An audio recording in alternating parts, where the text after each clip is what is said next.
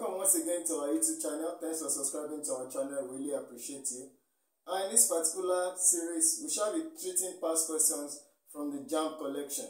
So we'll be looking at a series of questions that have been asked by Jamb over the years, and we'll be giving well-detailed explanations to all of the questions as we come across them. I will implore you to try as much as possible to pay keen attention to all of the explanations that will be given in tackling all of the questions. I wish you success in your exam, and please don't forget to subscribe to our channel. Thank you very much. Hi, so welcome once again to our Jamb series. Today we'll be taking questions from the 2011 Jamb biology questions. So that is where we are starting from. So let us dive in right away. So this is it, the questions. So we have the question 1 as usual, the way Jamb sets it. So let's move straight to question 2. Now the question 2 there says, the function of redhead, the function of the redhead in a male agama lizard is to A. Conceal and camouflage the animal from predators. B. Scare other males from the territory. C. Attract female lizards for mating purposes. And D. We have warm predators of distastefulness of the animal. One predators of the distastefulness of the animal. Now, looking at this question, it is a question that has to do with the adaptations. We have a particular topic in biology called adaptation, where we talk about the adaptive features of animals and how they actually use this system to carry out their way of life.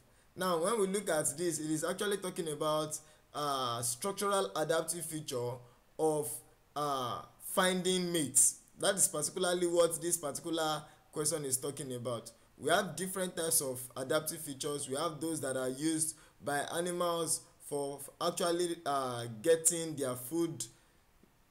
Structural adaptive features that is used in getting their food. Structural adaptive features that is used in helping them to adapt to their environmental temperatures. But for this particular question, when we look at the redhead of agama lizards, the male agama lizards are the ones that usually have that colorful yellow or orange kind of coloration in their head.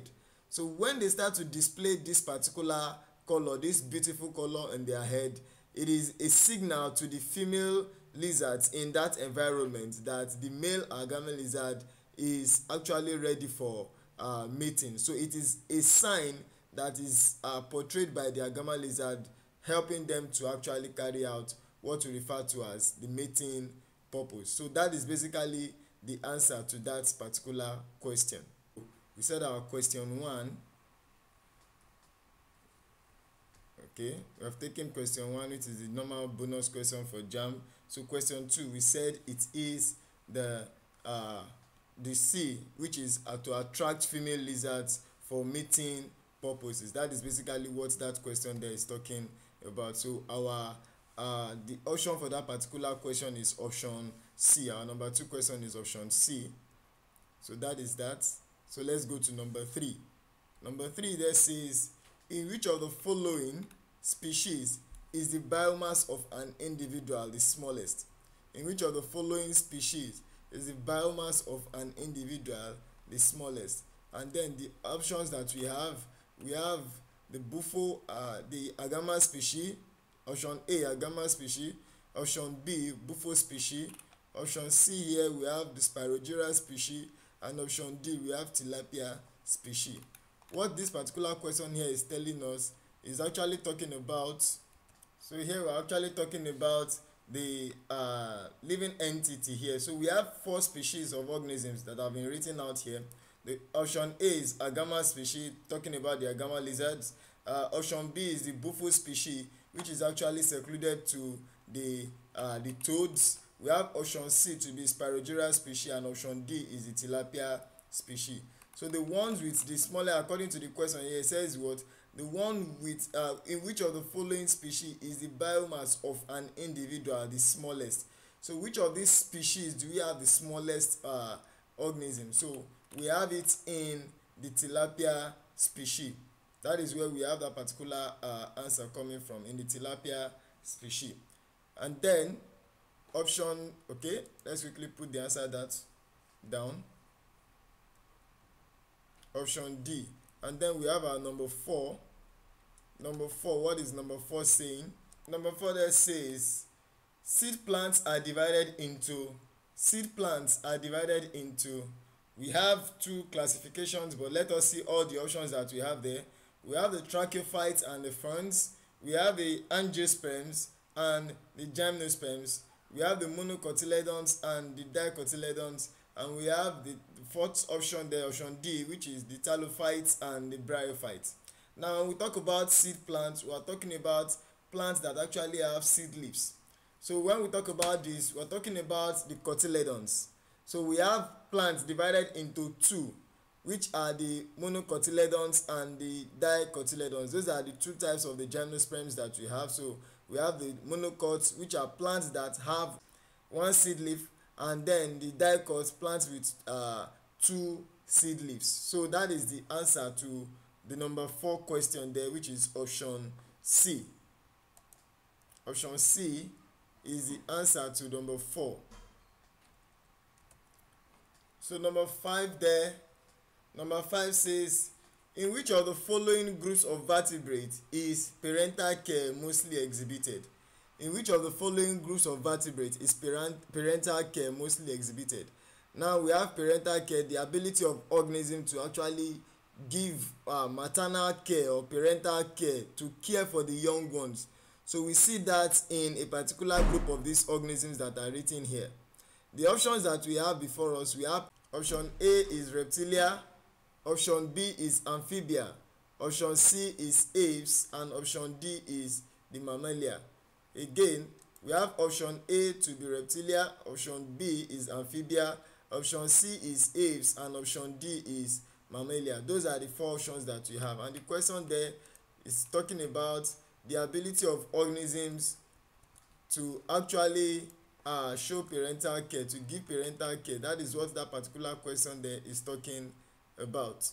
So the option that we have in this particular question, reptiles do not have the ability to care for their young ones.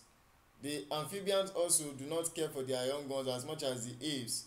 But the organisms that have the ability to care for their young ones are the mammals. So the mammalia group here, the mammals, they are the organisms that have the ability to care for their young ones. So we have our option there, number 5, to be option D.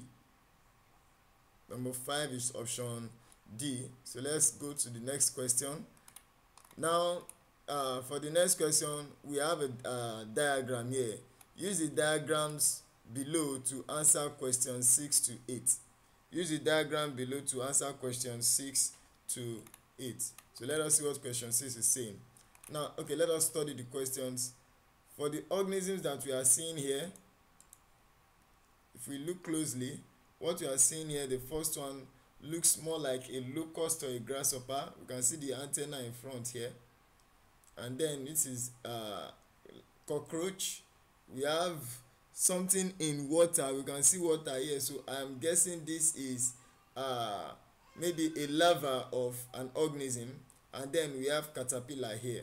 So locust or grasshopper, we have cockroach, we have larva of probably mosquito or whatever, and then caterpillar. So those are the organisms that we have there. So let us see what the question there is saying. Question 6 is talking about, it said, which of the organisms represented are notable agricultural pests? Which of the organisms represented are notable agricultural pests? All right. So if you look at this, number 1 here, locust, and then caterpillar. I think those are agricultural pests. Locusts feed on leaves of some plants, as well as caterpillar also. So I think those are agricultural pests. Let's see if we have 1 and 4. Okay, we have 1 and 4, option 1 and 4. So I'll be picking option B, because we have 2 and 4 here. Let's see, 2, this is cockroach, it is not really an agricultural pest. And then 1 and 3, this 3 here is not really an agricultural pest because it is found in water. As we can see them writing water in the bracket. We can see water written directly under here, so it tells us that it is not really an agricultural pest. So I will go with option 1, which is the locust, and then option 4, which is caterpillar of an organism, maybe caterpillar of butterfly or something. So that is option B, which is talking about specimen 1 and specimen 4. So option B is going to be our answer to number 6 question. So number 6, option B. And then we move to the next question, which is number 7. It says an economic importance of the organism represented by 4 is that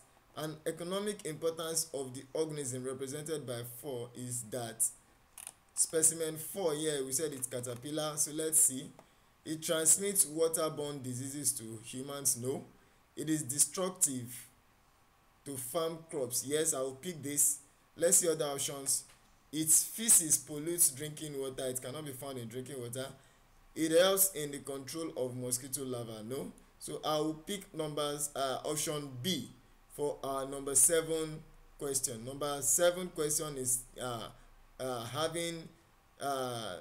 talking about specimen 4 in that diagram that we saw earlier on. This particular diagram here, option specimen 4, and that question is saying that an economic importance of the organism represented by 4 is that, and I've picked option B, which is that it is destructive to farm crops. That is the answer to that particular question. So number 7 is option B. So number 7 question is option B. Number 8 question there says the adult form of 3 is a vector of. Alright, let's see the specimen 3. This one here that is found in water. So they said the adult form, so this is the egg or the larva of a particular organism. So let's see organisms that lay their eggs in water. So we have, they said the adult form of 3 is a vector of, we are having sleeping sickness. Sleeping sickness is transmitted by fly, so that is not it. We have river blindness, we have cholera, we have elephantiasis. So we could have the answer to be that of elephantiasis, because that is a type of ailment that is transmitted by a vector that can actually have its egg in water. So what is this elephantiasis? Let us quickly see what elephantiasis is. So if you look at elephantiasis, let me put a short note here. Elephantiasis.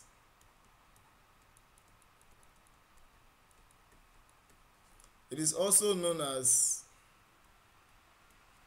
we also call it the lymphatic filariasis.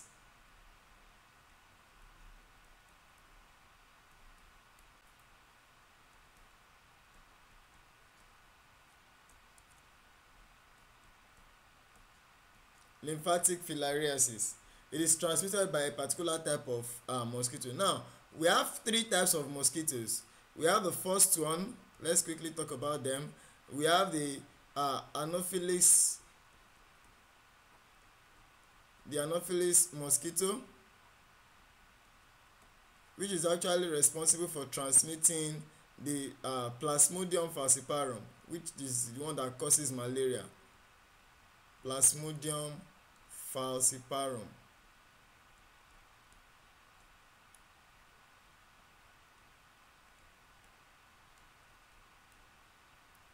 Malaria. And then we have the second one, which is the Aedes mosquito. Aedes mosquito. This one actually is responsible for what we know as yellow fever.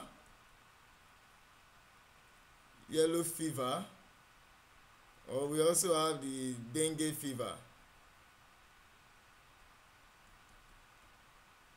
These are different types of mosquitoes. And the third one there, the Culex mosquito. So Collis mosquito is actually responsible for what we are talking about, which is the elephantiasis.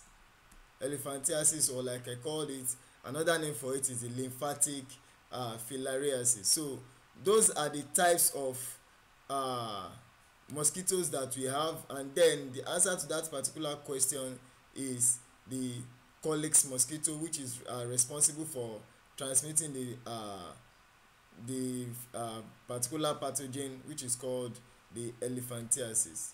So that is the answer to that question. The adult form of 3 is a vector of elephantiasis. So our option D is the answer to that particular question. Option D, number 8. Option D is the answer to our question. So let us move further. Let's go to number 9. Number 9 question there says, the adaptive importance of nuptial flight from termite colonies is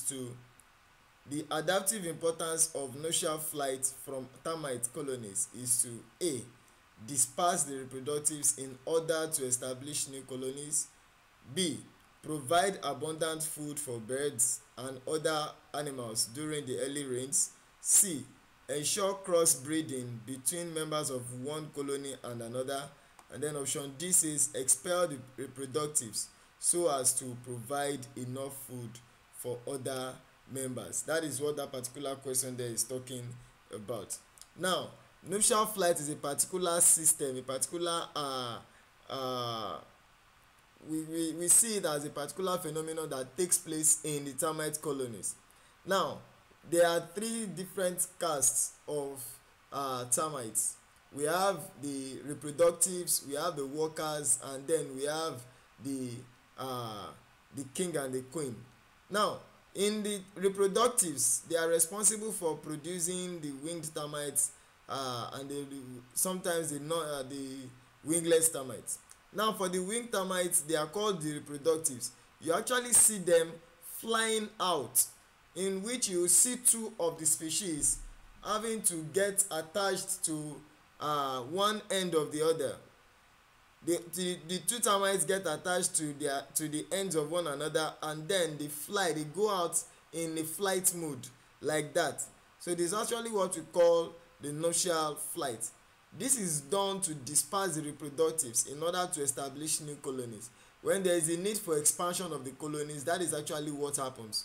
So we find the termites carrying out what we refer to as nuptial flight in order to establish new colonies, to expand their territories. So the answer to that number 9 question there is option A, which is to disperse the reproductives in order to establish new colonies. So number 9 is option A. Number 9 is option A. And so let's move further to the next question, which is number 10. Alright, for number 10, we are having a diagram. It says use the diagram below to answer question 10 and 11. Use the diagram below to answer question 10 and 11. We have 2 tripod stands here, and each of them are attached to test tubes. You can see for this first one here, for this first tube here, we can actually see this tube having a connector to the second tube. Now in the first tube, we have 10% sucrose and yeast. In this particular tube here, we have 10% sucrose and yeast, while in the second one here, we have lime water. So those are the things that we have. So the question there says the gas evolved in the process is now what kind of gas is evolved in this process? Option A, we have carbon dioxide. Option B, we have nitrogen. Option C, we have oxygen. And option D, we have carbon monoxide. Those are the options that we have. Now, this particular reaction here is a fermentation reaction, where we have the sucrose reacting with the yeast. We can see sucrose here. We can see the sucrose here in this tube here reacting with the yeast. So every time there is the action of yeast on sucrose or any form of sugar, reaction of sugar and yeast, this is what it produces. Let's quickly see the reaction between sugar and yeast.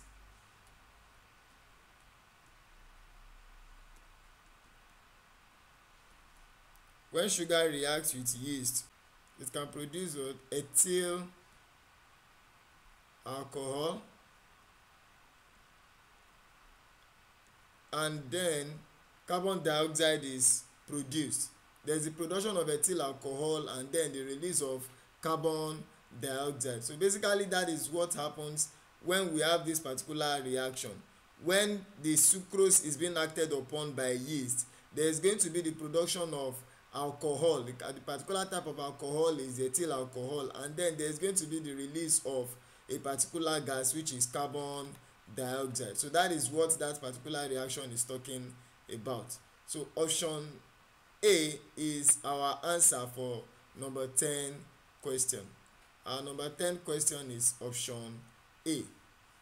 Number 10, option A. Alright, so the next question there says, the experimental setup above is used to demonstrate the process of okay. Now I said that earlier on when we were answering number 10 question. Now that particular reaction between sugar and yeast is a fermentation reaction. So that is the answer to this particular question. The experimental setup above is used to demonstrate the process of. It is not diffusion, it is not photosynthesis, it is not plasmolysis, but it is fermentation, which is option C. So option C is our answer to that particular question. The answer to that number 11 question is option C. So let's move to number 12. Number 12 question there says, which of the following can cause shrinkage of living cells? Which of the following can cause shrinkage of living cells? Option A, hypotonic solution. Option B, isotonic solution. Option C, deionized water. And option D, hypertonic solution. First and foremost, we quickly need to understand what these different types of solutions or water, what they are. So when we talk about hypotonic solution, we are talking about a condition whereby the type of because in every solutions are like this.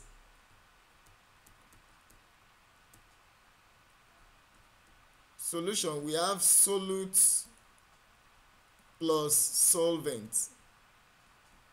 Now the solute is the dissolvable material, the material that is dissolving in another one. So oftentimes we have our solutes to be in solid form, or it could also take liquid and gaseous form, but most times it is in the solid form, while our solvents most times are in liquid form. So for this particular question, we'll be using the scenario where we have our solvents to be a liquid. So the solute is a substance that dissolves, while the solvent is the substance that helps to dissolve the solute. So the solute dissolves in the solvent, that is the solution. So when we have hypotonic solution, in hypotonic solution we are having less solute, we have less solute plus high solvent. Less solute plus high solvent. In this kind of reaction, the solute is lower in amount compared to the amount of solute that particular solvent can dissolve. So we have fewer solutes in that particular mixture, in that particular solution. That means the solvent can still have the ability to, or the solvent still has the ability to dissolve more solutes. So it has not reached equilibrium. That is what hypotonic solution is. And then the next one, talking about isotonic solution. In isotonic solution, we have equal solute plus solvent. Equal solute plus equal solvent. That is what we have in isotonic solution. What that is telling us is that the solvent has dissolved exactly the right amount. The solvent has dissolved exactly the right amount of solute it can dissolve. So there is equilibrium in that particular reaction. We are not having fewer solutes or more solutes in that particular solution because the solvent has actually gotten the right amount of solute that it can dissolve. And then the next one is deionized water. deionized water. When we talk about deionized water, we're talking about water that has been separated into its complementary ions, such that we are now having the hydrogen ion,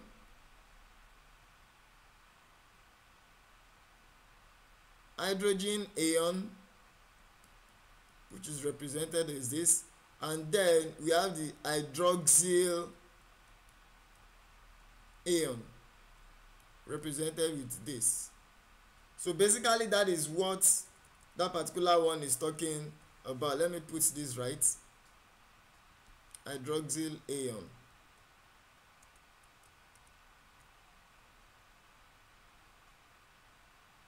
So that is how that is. So, and then we have the last one, which is the hypertonic solution. In hypertonic solution, we have more solutes than the solvent.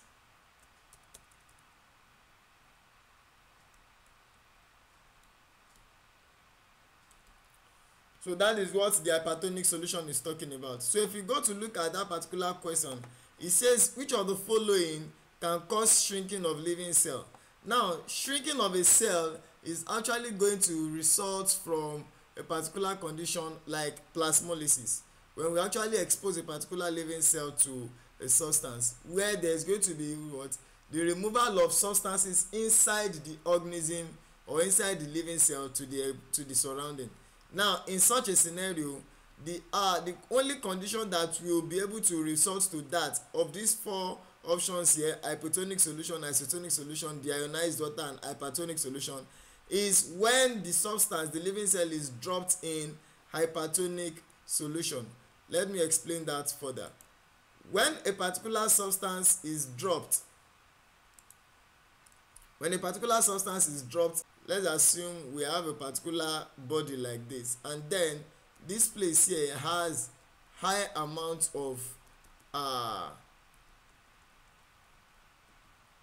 let's say it has high amount of solutes, and then we now drop a particular body here that has fewer amount of solutes, but the solute in this environment here is less concentrated than the solute in this surrounding here. This one has higher concentrations compared to the substances that we have inside the living cell.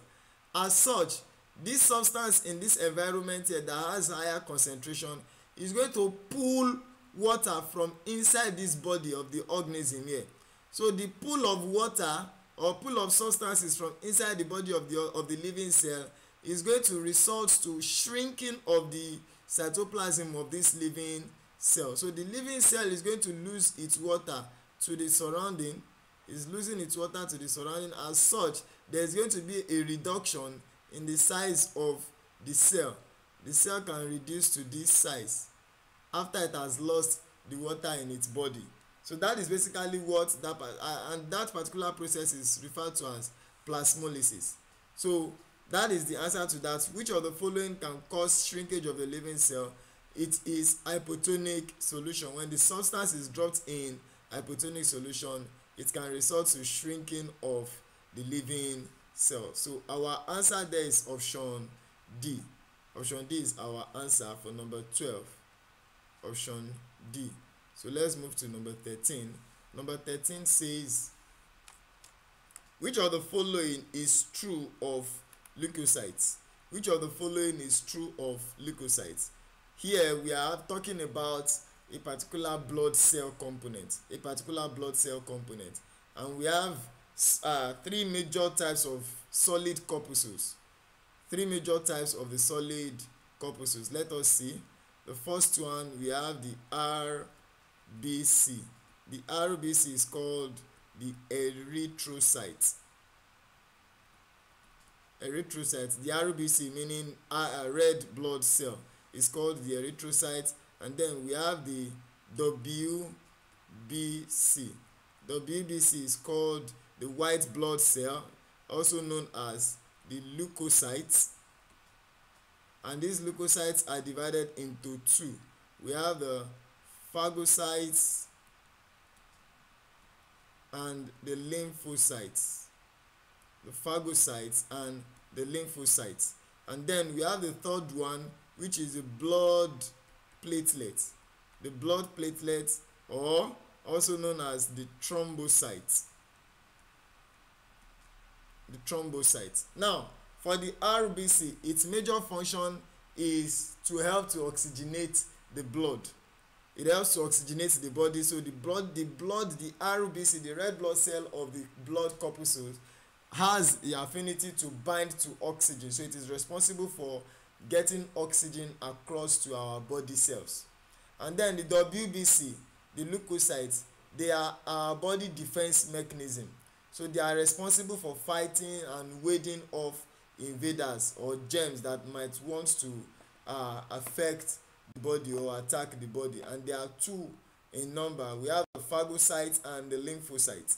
And then the third one is the blood platelet, which is responsible for blood clotting. So basically those are the solid corpuscles of our blood. So the question now says, which of the following is true of the leukocytes? So we know we are talking about the phagocytes and the lymphocytes, and I said that they are responsible for defending our body against invaders. So let us see the options that we have. They are respiratory pigments. No, they are not respiratory pigments, because that is the function of the erythrocytes, the red blood cell, which is responsible for getting oxygen to our body. So that is the function of the red blood cell. Option B there says they are most numerous and they ramify all cells. They are most numerous and they ramify all cells. Well, that is not necessarily true. Option C there says they are large and nucleated. Option C says that they are large and nucleated, while option D says they are involved in blood clotting. No, option D here is actually talking about the function of the blood platelet, the thrombocyte. So it is not option A, neither is it option D. So we are left with option B and option C.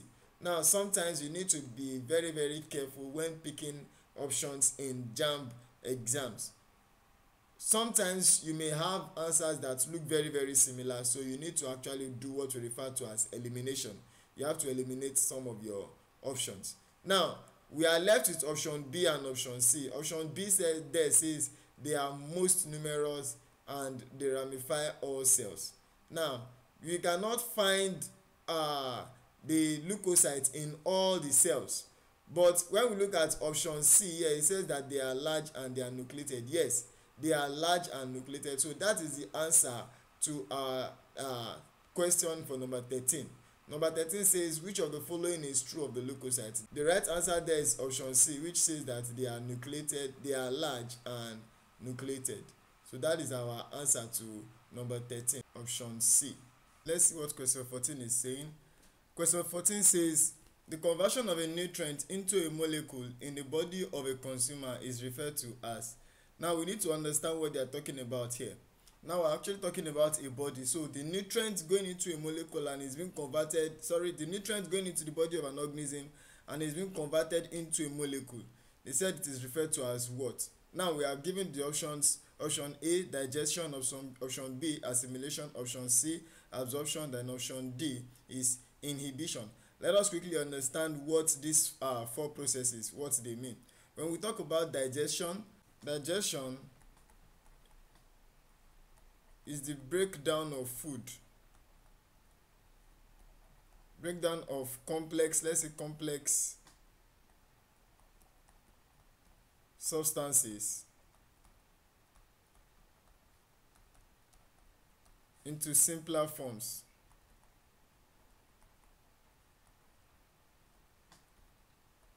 That is what digestion is talking about. What we are saying in essence is that when we talk about digestion, we're actually talking about the breakdown of food samples that we put into our mouth. They are in complex materials, so when they are being broken down, they help us to get materials that are absorbable into our body. So actually what this question here is talking about, if you look at the question, it says the conversion of nutrients. Every class of food have their nutrients. The classes of food include carbohydrates, protein, fat and oil, vitamins, mineral salts, as well as water, then roughages. all of these classes of food, they have their nutrients. So the conversion of these nutrients in each of the classes of food to an absorbable form in the body of a consumer is actually what this particular question is talking about. So the question is actually giving us an answer here, and the answer is digestion. If you talk about assimilation and absorption, that is actually when the body has generated the nutrient and the nutrient is being absorbed into the blood system, or the transport medium that helps to carry out these absorbed nutrients to body organs where they are actually needed. So but what this question is talking about is how is the nutrient being converted or being transformed into the molecule that is used by the body. And so that process is what we refer to as the option A here, which is digestion. Digestion is the answer to that particular question. So for number 14, we have it to be option A. So let us go straight to number 15th question. 15th question says, the ability of living organism to detect and respond to changes in the environment is referred to as. The ability of living organism to detect and respond to changes in the environment is referred to as. Option A says locomotion, option B says irritability, option C says growth, and option D says taxis. Now, almost all of these are the characteristics of living things. When we look at the first one, that's talking about locomotion. Locomotion is just talking about movement, the ability of an organism to move from one position to another, either totally or partially. That is what we refer to as movement. So here it is represented as locomotion. Option B here is talking about irritability. Is the response to stimuli. That is what irritability is. The ability of an organism to respond to stimuli, be it external stimuli or internal stimuli. And option D is talking about growth, where the body has to increase in body size and mass and all of those. And here option D is taxis. Now, when we look at the answer to this question, the ability of a living organism to detect and respond to changes in the environment. These changes are what we refer to as stimuli. So to detect and to respond to these stimuli is what we refer to as irritability. So the answer to that question is option B, which is irritability. When we look at taxis, taxis is a response to stimuli. 15. Option B. So let's move to number 16 now. 16 there says, in mammals, the exchange of nutrients and metabolic products occurs in mammals, the exchange of nutrients and metabolic products occurs in the, we have option A, lungs, option B, esophagus, option C, trachea, and option D, lymph. Now these are the options that we have. Now if you look at this particular question, what happens in the lungs is just exchange of gas. Exchange of gas, that is basically what happens in the lungs. It has nothing to do with the exchange of nutrients. So here we have just the exchange of gas. Then we have the types of circulation emanating from this point here. Basically the type of, because we have two types of circulation. We have the systemic circulation and the pulmonary circulation. Lungs plus the heart is termed the pulmonary circulation, while the one that involves other organs plus the heart is called the systemic circulation. So in the pulmonary circulation, we just have the heart exchanging the lungs, exchanging the gases that we have in the body of that organism. So the heart helps to take the carbon dioxide to the lungs, so the lungs is able to expel the carbon dioxide, then it is replenished with oxygen, with fresh oxygen coming from the nasal cavity into the blood. So basically that is what the lungs does. And then we talk about the esophagus. It is just a passageway through which nutrients get into the body of an organism. The passageway from the mouth into the stomach. it helps to carry out, it helps to transport materials from the mouth into the stomach. That is basically what the esophagus does. And then the trachea is a pathway in the respiratory system. So the answer to this question is option D, which is the lymph. It is in the lymph that we have the exchange of nutrients and metabolic processes. That is where the answer lies. Option D. Option D is the answer to our question. Number 16 is option D. And then number 17, what does question 17 say? Question 17 here says, an example of an endospermous seed is option A, maize grain, option B, cashew nut, option C, cotton seed, option D, bean seed. Those are the options that we have. Option A, maize grain, option B, cashew nut, option C, cotton seed, and option D, bean seed. First and foremost, we need to understand what endospermous seeds mean. So what do we mean by endospermous seeds?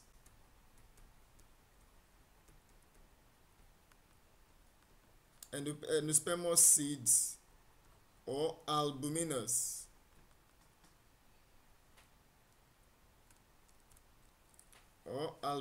seeds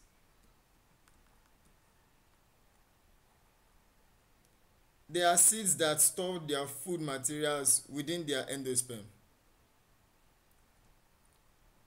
They are seeds that store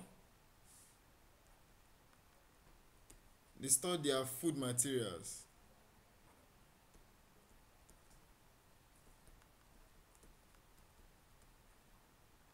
in their endosperm. And we have different examples. We have examples like castor, examples like wheat. Those are examples of endospermous seeds or albuminous seeds. So in this particular question, let us see. If we have castor, we have wheat. Let us see the options that we have here. We have maize, grain, cashew nuts, cotton seeds, bean seeds. Now, all of these seeds, particularly cashew nuts, cotton seeds, bean seeds, they are, please, this option D here is bean, B-E-A-N.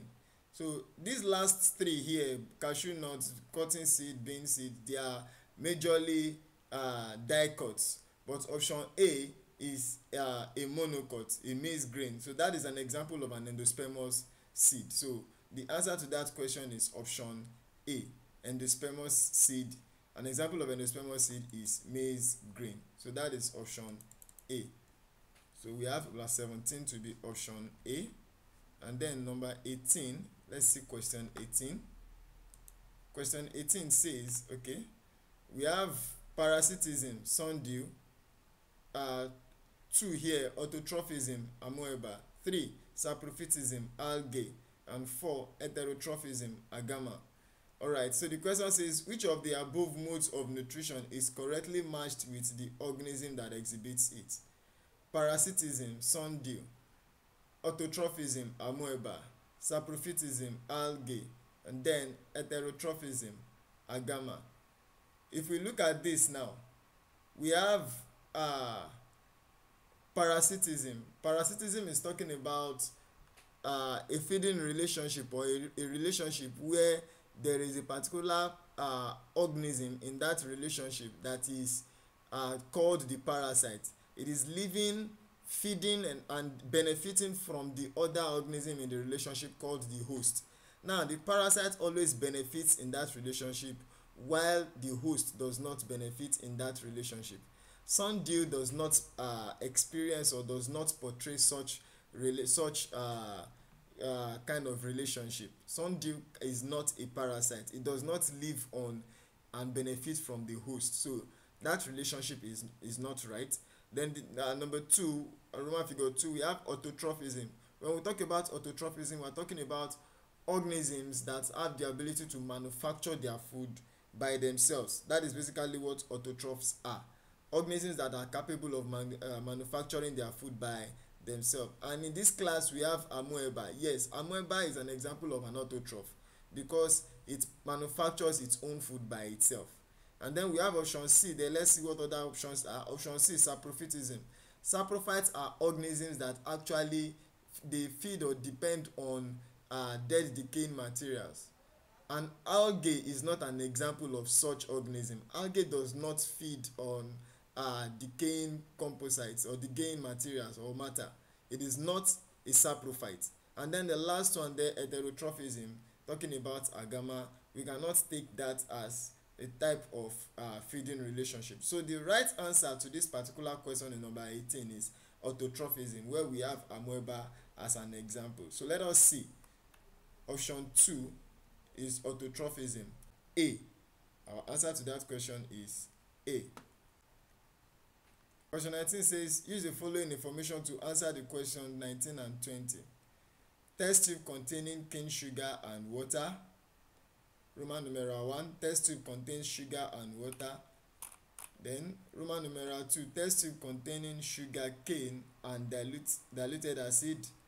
And option 3, test tube containing cane sugar and its degrading enzyme. So the question there says, in which of the test tubes will glucose be detected after complete hydrolysis? Now, when we're talking about glucose, detection of glucose here, if you look at the 3 test tubes, this first test tube here is talking about cane sugar and water. The type of sugar we have here is not glucose. And the second one here also, we have test tube 2, cane sugar again. In fact, in the 3 test tubes we have cane sugar. The only difference is that in test tube A we have water, as you can see here. We have water in option A. In test tube A we have water, and then in test tube B we have diluted acid, and then in test tube C we have degrading enzyme.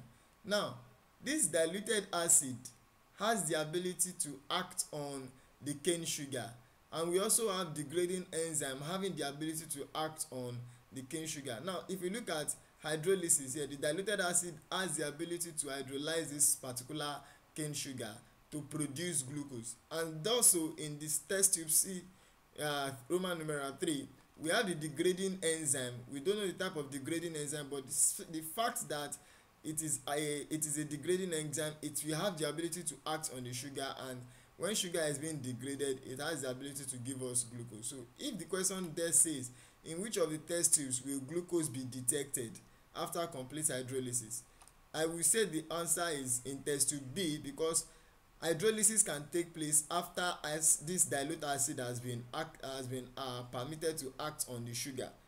So we have different types of so in that for example, if we use H2SO4 for example as our dilute acid, it has the ability to act on the cane sugar and producing glucose. Also in test tube 3, the action of degrading enzyme to act on the sugar can also give us glucose. Example, we have some degrading enzymes, like we have sucrose. Sucrose is a type of sugar. When it is acted upon, it can give us glucose. For example, it can give us glucose if it is acted upon by a sucrase. For example, it can give us glucose plus fructose. So those are examples. So if you see now, we can see that there is glucose here.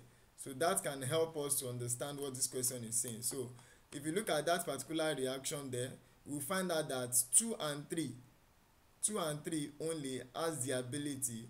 But if you look at this first one here, this cane sugar and water, the water is only diluting the cane sugar. It is not carrying out any conversion of that cane sugar.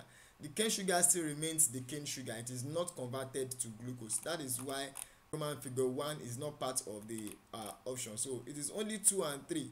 When hydrolysis of the H2SO4 acting on the sugar takes place, it can give us glucose, and then degrading enzyme acting on the sugar can also produce glucose. So the answer to that question is option B, which is for 2 and 3. And then we have question 20. Let's see what question 20 is talking about. Question 20 says the enzyme involved in hydrolysis is Now, in the idol, you remember question 20 is a continuation of question 19, because this information here says we should use, it says use the following information, you can see it here, use the following information to answer the questions 19 and 20. So 20 now is saying that the enzyme involved in the hydrolysis is, so let us see. If you look at it now, we have renin, erepsin, sucrase and maltase. Renin, erepsin, sucrase and maltase. So we have different types of enzymes here. If you look at it, we have different types of enzymes, but the one that they said that is acting when hydrolysis of sugar takes place. Now, if you look at this first enzyme here, renin, renin does not act on sugar. Renin acts on milk. It helps to curdle milk. And while we have erepsin, erepsin acts on peptones. It converts peptones to amino acids. That is what erepsin does. It converts peptone to amino acid. And then we have sucrase. Sucrase helps to convert sucrose to glucose and fructose. We said, okay, I have written for that of sucrose. Let's see that of peptone. Peptone, which is acted upon by erepsin, converts peptone into amino acid. And then the third one there we have renin. Okay, renin should have been the first one. Let me write renin. Curdles milk. And remember, milk is a protein. So renin acts on the protein, it acts on protein milk, and it curdles the milk. And maltase. Maltase acts on maltose and it converts it to 2 glucose molecules. So particularly this question that we're talking about here, we're talking about the type of sugar, and it is not maltose that we're talking about. So it is sucrose. The sugar we're talking about here is sucrose. So it is being acted upon by sucrase. So the answer to this particular question is option C. The cane sugar is a sucrose, and so it is going to be acted upon by sucrase. So converting the sucrose to glucose and fructose. That is the answer to that question. So option C is our answer to number 20. Option C. 21. So what is question 21 talking about? Question 21 says, the part of the mammalian ear responsible for the maintenance of balance is the part of the mammalian ear responsible for the maintenance of balance is we have option A, cochlea, option B, pinna, option C, perilymph, and option D, ossicles. So what is the answer to this particular question? Let us quickly look at each of these options. What is a cochlea? When we look at the cochlea, for example, is a fluid-filled spiral-shaped cavity that supports hearing and balance. All right, I'm giving out the answer already. The cochlea, okay, let's start from other options. Let's pick it up from other options. The pinna is just a collecting or a collector. It's a sound collector. It helps to collect and redirect sound. That is what the pinna does. It only helps to collect and redirect sound. So let me put it here.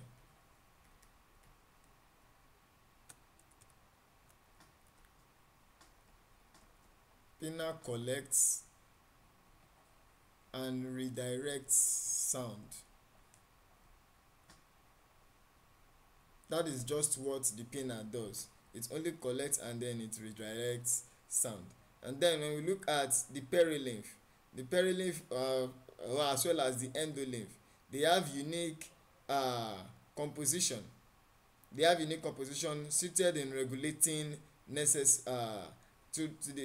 help to regulate electrochemical impulse in the ear. That is basically what they do. The perilymph.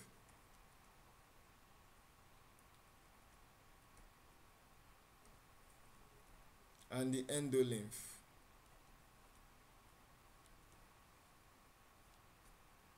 I said that they are suited for regulating electrochemical impulses.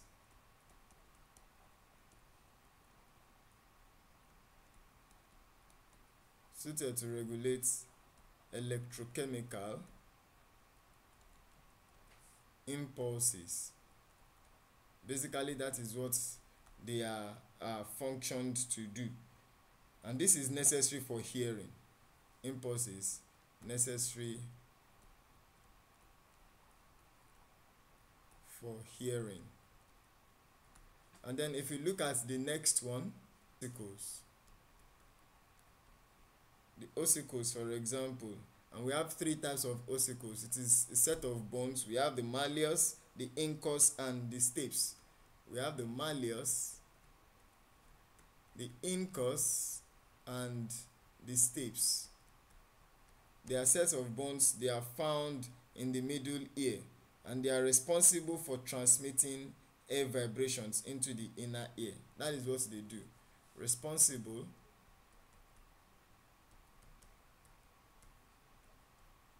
Responsible for transmitting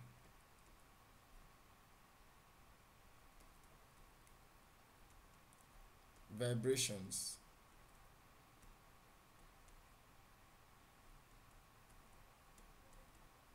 into the inner ear. So if you look at these three that we have talked about, we talked about the pinna, which collects and redirects sound into the ear, the perilymph and the endolymph that is suited to regulate electrochemical impulses necessary for hearing, and then the third one that we just finished talking about, which is the ossicles. And I said there are three bones in the ossicles. We have the malleus, the incus, as well as the stapes. All of these three are responsible for transmitting vibrations into the ear. They are found in the middle ear, so they transmit vibrations into the inner ear. So the ossicles are found in the middle ear, then they help to transmit the vibrations into the inner ear, where we have the eardrum. Find the pinna, for example, is found on the outer ear. So the answer to that particular question is that which we have not talked about, which is the cochlea. So what is the cochlea? The cochlea, this is a fluid filled medium. All right, it is a fluid filled spiral shaped medium or organ, spiral shaped cavity that supports hearing and balance. Hearing and balance. So if you look at our question was actually talking about, it says the part of the mammalian ear responsible for the maintenance of balance is. Now the answer to that question is option A, because it is only cochlea that can help to maintain balance in these options that we have. So our answer there is option A. 21 is A, and so we move to 22. What is question 22 saying? Question 22 says the part followed by air as it passes through the lungs in mammals is. The part followed by air as it passes through the lungs in mammals is. Option A, trachea, bronchioles, then alveoli. Option B, bronchi, trachea, alveoli, then bronchioles. Option C, trachea, bronchioles, bronchi, alveoli.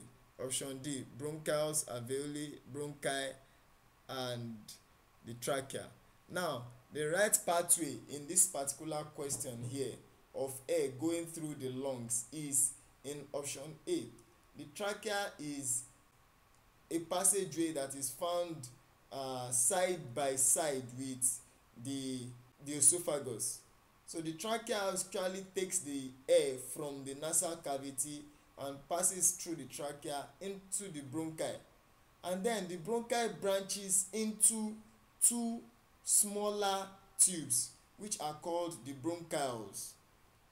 So the trachea passes the air into the bronchi, and then the bronchi branches into two smaller tubes. They are also bronchioles, but they are smaller in size compared to the bronchi, and that is why they are called bronchioles.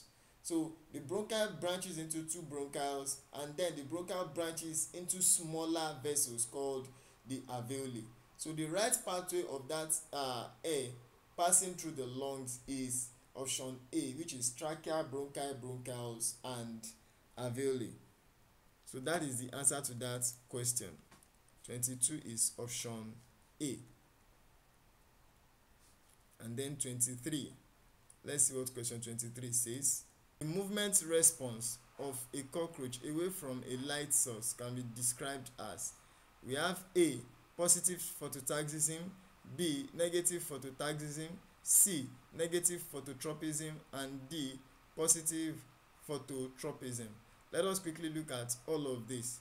When we look at each of them, we will be able to get our answer. Now, we have basically three types of responses. And the responses that we have tropism, we have taxism, and we have nastism. These are the three responses. This one is basically directional response in plants. This one is directional response, but this time around in animals, while this last one here is non-directional response in either of the two. So now we are streamlining our answers. Now, before we go further, let me quickly say this again. Whenever there is a movement towards a particular type, because we have different types of response depending on the stimuli that they are reacting to. So we have photo, which actually talks about light. We have chemo, which talks about chemicals. We have hydro, which talks about water. We have tigmo and so many other. For example, this one talks about gravity and so many others. So when it moves towards light, it is positive photo whatever. If it is tropism, that is a particular plant in response to light. If it is chemo, that means the substance is reacting to chemicals. So if it is, because we now have it to be either positive, that is response towards, while whenever it is negative, it is response away from. So it could be positive, which is response towards the substance, response towards the stimuli, and if it is negative, it means response away from the stimuli. So we can have it to be any of these. So we now know that positive means response towards, and then negative is response away from. So we now look at the type of stimuli and then the type of organism that we are actually talking about. So let us go back to our question. The question says the movement response of a cockroach. Now, the fact that it is a cockroach means it cannot be tropism, because it is not response from a plant. So it is definitely going to be taxism. But what kind of taxism? They said light. So that means it is photo truly. So phototaxism. So we have option A and B to be phototaxism. But is it positive or negative? Now, let us read the question completely. It said the movement response of a cockroach away from. That is the keyword there. Away from. So if you look at that keyword, away from. So that is our marker. That is what identifies where we are actually going. Away from. So hence, we are having our answer to be option B. Away from means it is negative phototropism. So that is the answer to our question there. 23 is option B. Option B is the answer to our question, which is negative phototropism. Let us look at number 24. Question 24 says the vascular tissues in higher plants are responsible for A. The movement of food and water, B. Suction pressure, C. Transpiration pool, and D. The transport of gases and water. First and foremost, we need to understand what we mean by the vascular tissues. In plants, we have two major tissues that are responsible for transporting materials, and those tissues in plants, we have them to be vascular tissues, okay, from the roots to the stem and leaves. While the phloem conducts nutrients from leaves to storage organs. So these are the two vascular tissues that we have in the body of plants. So let us see what our question there says. It says the vascular tissues in higher plants are responsible for the movement of food and water. So that is the answer to that particular question 24. The movement of food and water is the answer to our question. 24 is option A. Question 25. Let's quickly see what it says. Question 25 says, which of the following organs regulates the levels of water, salt, hydrogen ions, and urea in the mammalian blood? Option A is liver.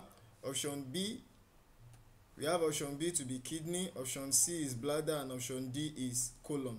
Now, if we look at this particular question, we have been given, let me call it a clue to what the answer is. Looking at what we have here to be urea. Urea is a particular substance that is eliminated. It is a degradative form, or a degraded form of amino acid. When amino acid is to be eliminated from the body, it is deaminated and then turned into urea before it is removed from the body, and it is removed from the body through the kidney. But let's quickly look at the question. Let's assume we didn't have a clue like I just said. Let us look at all of these organs, the liver, kidney, bladder, colon, one after the other, and then we look at their functions.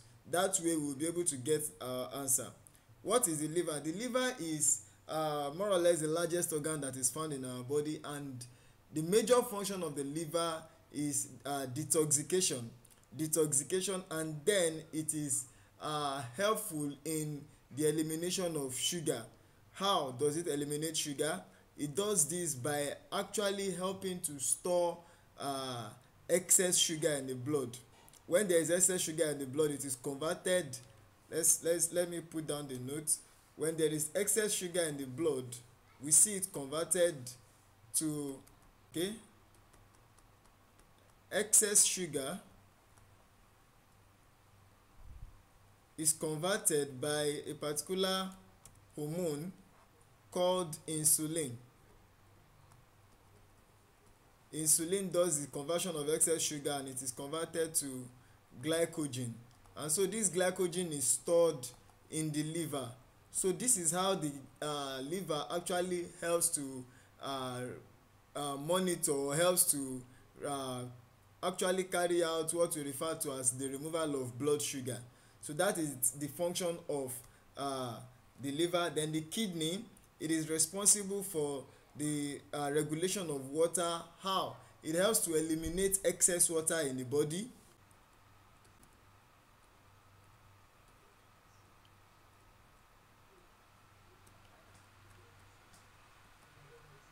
It eliminates excess water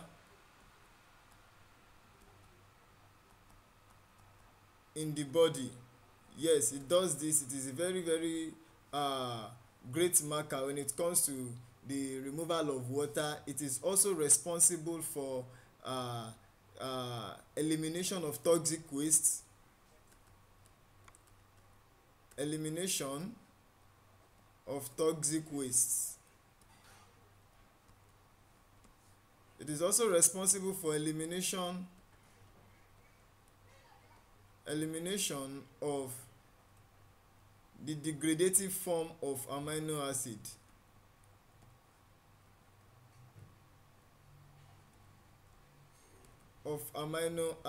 Which is actually what we refer to as urea.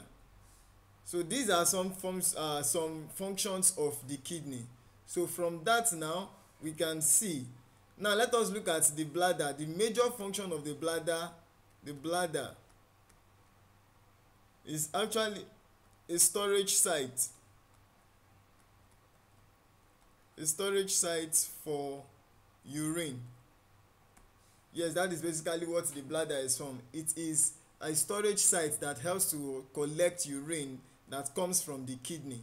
So when the urine is formed from the kidney, it is stored in the bladder before elimination takes place.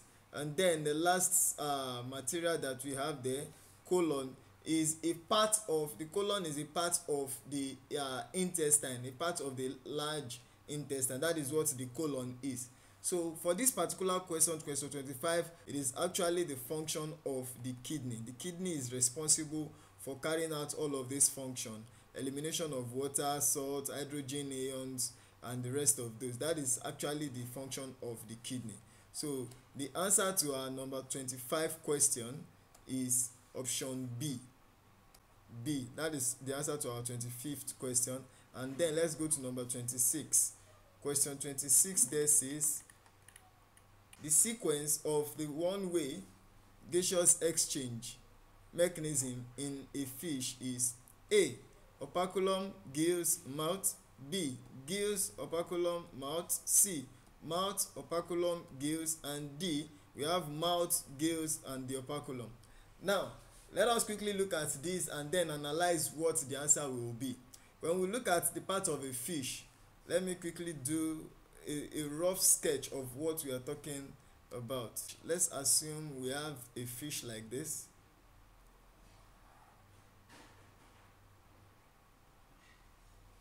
And then we have the fins like this. Here we have something here. And then we have something like this. Let's just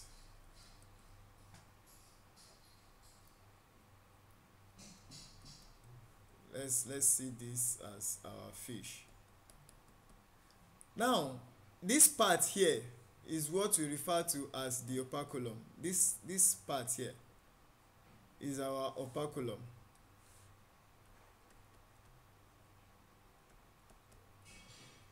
Now when we open this operculum, we actually have what is inside it to look this way. What we have inside it looks somewhat like this. Those things are called the gills inside the operculum when we open the operculum. So this is the actual sequence. When fish opens its mouth, it permits water and other materials to go into the mouth. So water and then the food samples, they go into the mouth. So we have the mouth, and then from the mouth, all of these things are sieved by the gills. The substance that enters into the mouth, they get in contact with the gills first. So we have the gills before we now have the operculum opening to permit the filtrate to come out. You know, when we filter something, we always have the filtrate and the residue. So the filtrate is what comes out. In this scenario, we have the water and the waste material that comes out, where the gills help to trap what the fish actually needs. So after the gills is where we now have the operculum. So that is the right sequence in this particular question. We have mouth, gills, and then the operculum. So that is the right sequence. Let's see our question again. It says the sequence of the one-way gaseous exchange mechanism in a fish is. So if we look at that question now, we're actually talking about gaseous exchange. So that means when the water enters into the mouth, because we know that fishes, they actually breathe using they take in oxygen from water. The oxygen is dissolved form of oxygen in water. It's dissolved oxygen that is found in water. So the water will actually need to go into the mouth, then the gills will do the filtration, taking out the oxygen that is needed before the excess of the water or the remnant is taken out of the body through the operculum. So that is how that answer is. So we have the mouth, the gills and the operculum. That is option D for 26th question.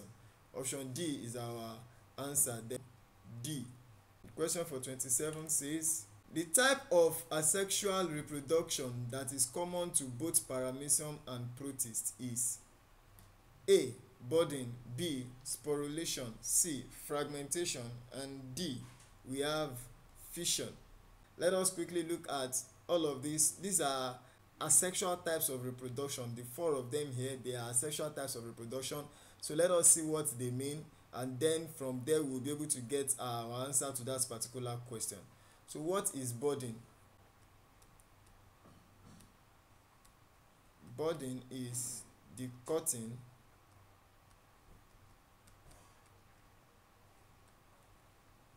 of a bud from a mature organism. So that is actually what budding is. Cutting of a bud from a mature organism. Then sporulation. Sporulation is actually formation of spores. Is the formation of spores. Then we have other ones like fragmentation and then fission.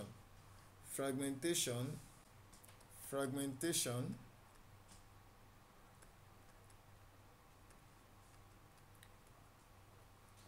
is the cutting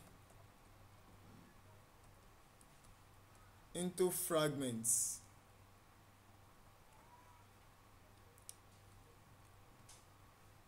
in which the cut fragments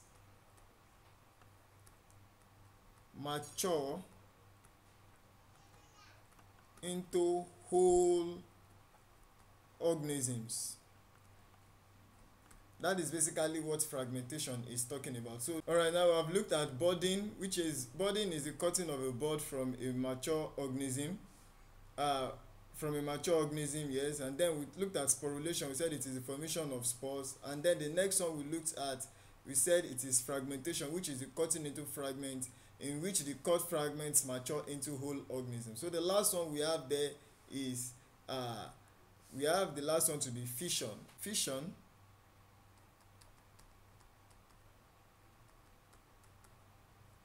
is the development of two daughter cells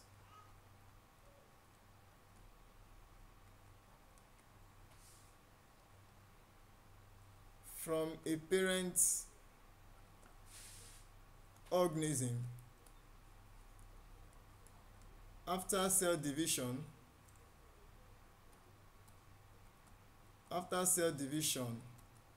has taken place or cell division has occurred. That is actually what fission is. So let's look at now we understand the four concepts that has been made mention of here. Budding, we have sporulation, we have fragmentation as well as fission. Now for paramecium and protist, yes, they are both organisms that actually carry out some type of reproduction that actually require them to go into cell division. So the answer to this question is not budding because they do not have outgrowth of buds, and it is not sporulation because they do not produce spores. Also, it is not fragmentation because they are not organisms that produce fragments, but they are what? Organisms that go into binary fusion. So the answer to that question is fission. That is option D. So 27 is option D. And so we move to question 28. 28 says, in nature, Plants and animals are perpetually engaged in mutualism because option A, they are rivals. Option A there says they are rivals. Option B says all animals rely on food produced by plants. Option C says they utilize respiratory waste by each other. And option D says they are neighbors. Now we need to understand what where this particular question is coming from. Where we talk about mutualism, actually it is coming from types of associations. Now I will just make mention of the types of association that we have. I will not be having much time to actually go into explaining all of them one after the other, so I will just make mention of the types. So the first one there, we have parasitism. In parasitism we have two organisms. One is called the parasite and the other is called the host. The parasite lives and benefits on the host. It lives at the expense of the host. The host is not benefiting anything. It is only the parasite that is benefiting in that relationship, and that is why I call it a plus and a minus relationship. So the parasite is benefiting in that relationship. Example, we have the relationship between mosquito and man. A mosquito benefits from the man because the mosquito sucks human blood to help hatch its eggs. But the host, which is man, humans, they do not benefit anything from the parasite. Instead, they lose in that relationship, where the parasite, which is the mosquito, drops the plasmodium in their blood, which eventually causes them to have malaria. So that is parasitism. The next one is called mutualism. When we talk about mutualism is a kind of relationship where we have two organisms. The two organisms are contributing in that relationship and they are both benefiting from that relationship. So it is more or less a give and take relationship. Two organisms. So I call it a plus relationship because they are both contributing into that relationship and they are both benefiting from the relationship. Example, we have a cattle and an egret. A cattle benefits from an egret because the egret, which is a white bird with long legs and long beaks, thin long legs and beaks, the cattle benefits from the egret by the egret actually helping to eat up bugs that are feasting on the cattle. So the egret feasts or eats the bugs that are feasting on the cattle, and so that is how the cattle benefits from the egret. In turn, the cattle is showing appreciation or providing a beneficial effect to the egret by actually moving the egret about from place to place and actually giving the egret food to eat. So that is what we refer to as a mutual relationship. And then the third one there, we have commensalism.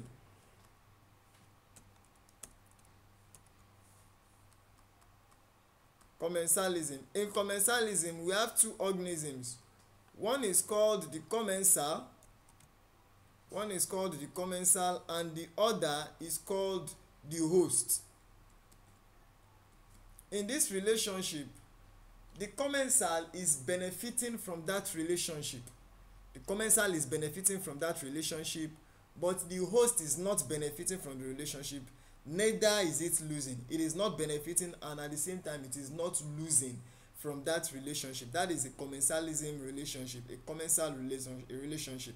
Example of such relationship, we have a relationship between shark and remora fish. Now the shark is a very big fish that feasts on smaller fishes. If it feeds on smaller fishes like the titus, like the mackerels, the salmonellas and the rest of those. Remora fishes are very very small. They are not eaten by the sharks. The sharks do not eat the remora fishes because the remora fishes are just too tiny to actually fool the sharks. As such, the remora fishes find harbor beside sharks, so they just live. The remora fish, as an example of a commensal, lives beside a shark because it knows that the shark will not feast on it, so it survives beside the shark, while the shark in turn provides shelter to the remora fish. Now the shark is not benefiting from that relationship because the remorar fish is not giving the shark anything. But if we look at the remorar fish is benefiting. It is having free shelter and protection in the environs of the shark because no smaller fishes will be able to come to eat up the remorar fish. So that is what we refer to as a commensal type of relationship. And the fourth one, we have the saprophytism.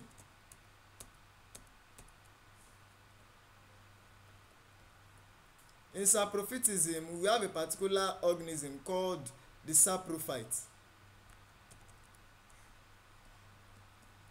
Saprophytes are organisms that actually feed on dead or decaying organisms. They feed on dead or decaying organisms. So let me stop here. We have some other types of association though. So we have parasitism, we have mutualism, we have commensalism, and we have saprophytism. Now I said mutualism is a type where we have two organisms and both of them contribute into the relationship and they both benefit from the relationship.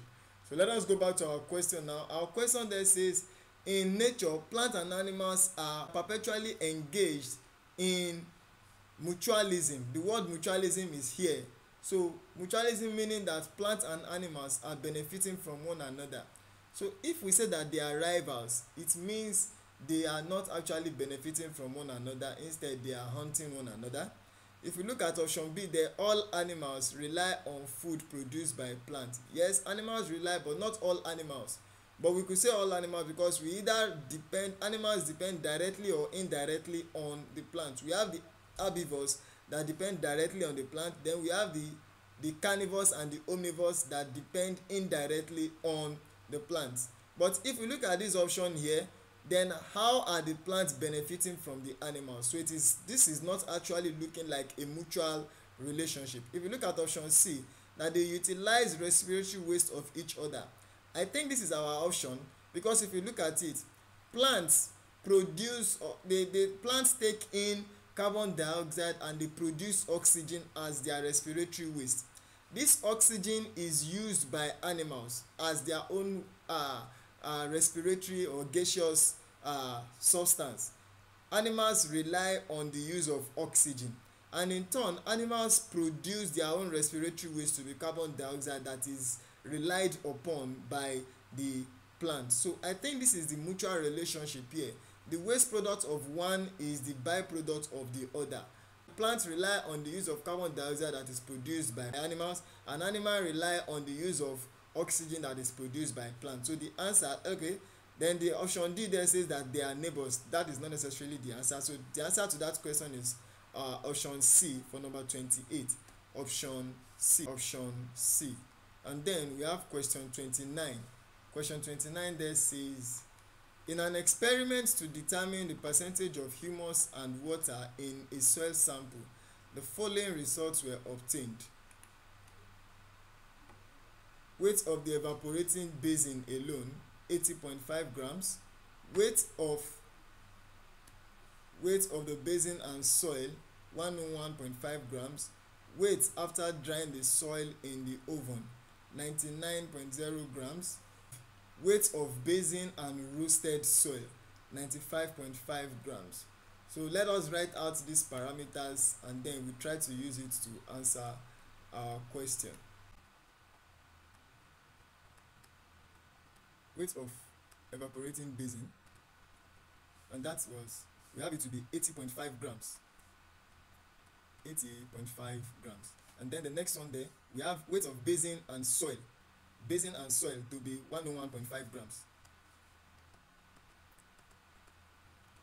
And soil 101.5 grams. 101.5 grams. And then the third one there, we have weight after drying the soil in the oven. Weight after drying the soil in oven to be 99 grams. Weight after drying the soil. Weight after drying soil in oven. That gave us 99.0 grams. And then we have another parameter, which is the weight of basin and roasted soil. Weight of basin and roasted soil. Weight of basin and roasted soil. that gave us, let's see, it gave us 95.5 grams. 95.5 grams. So what is the question?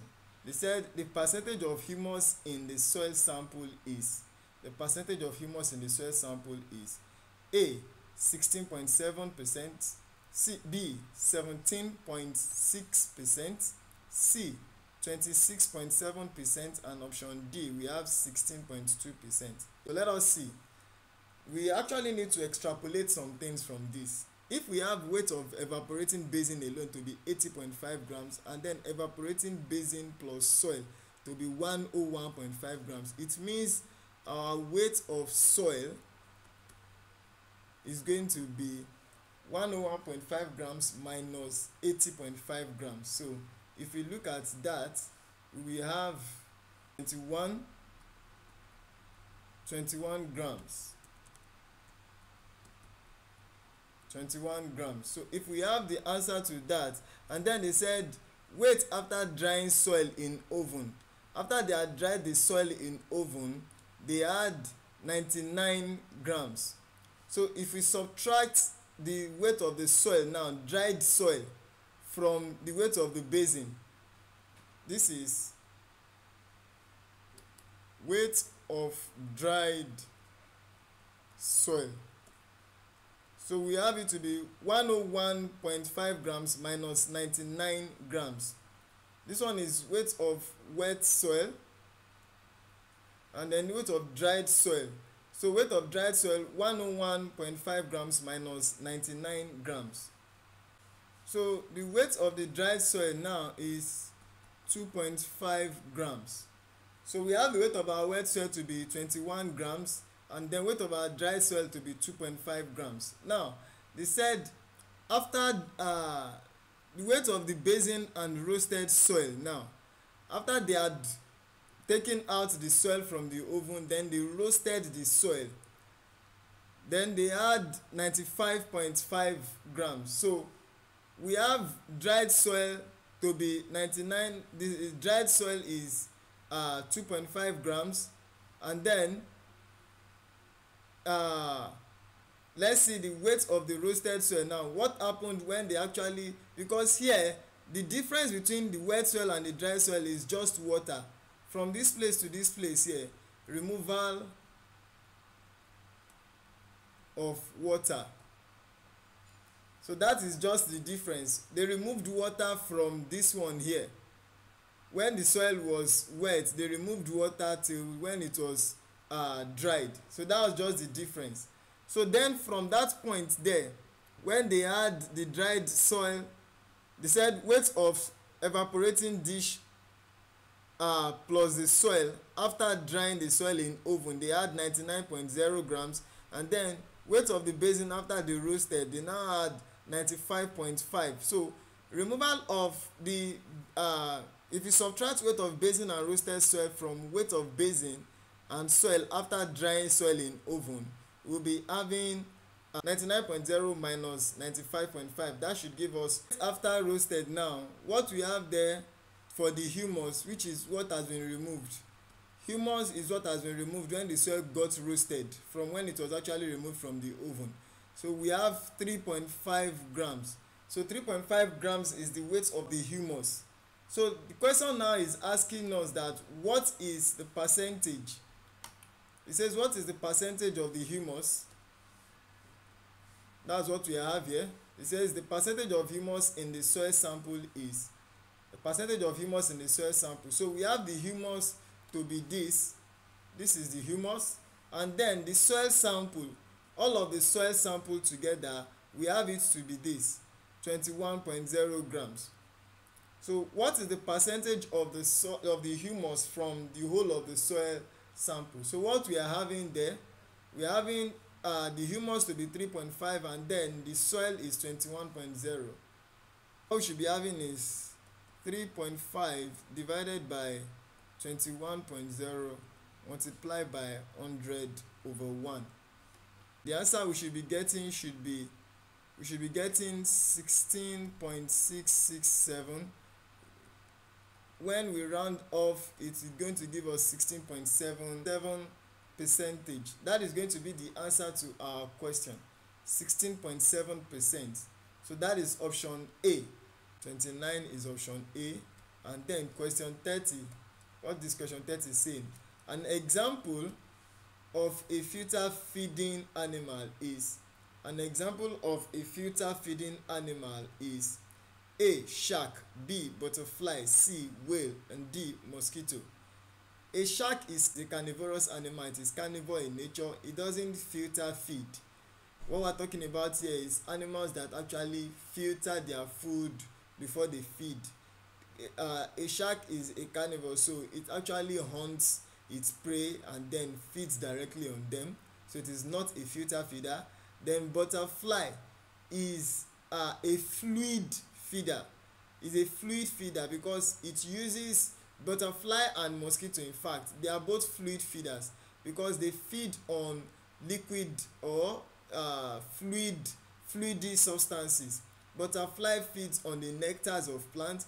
Mosquito feeds on the blood of animals. So the both of them make use of a particular tube-like structure called proboscis. Proboscis, that is the tube-like structure. Tube-like structure in their mouth parts.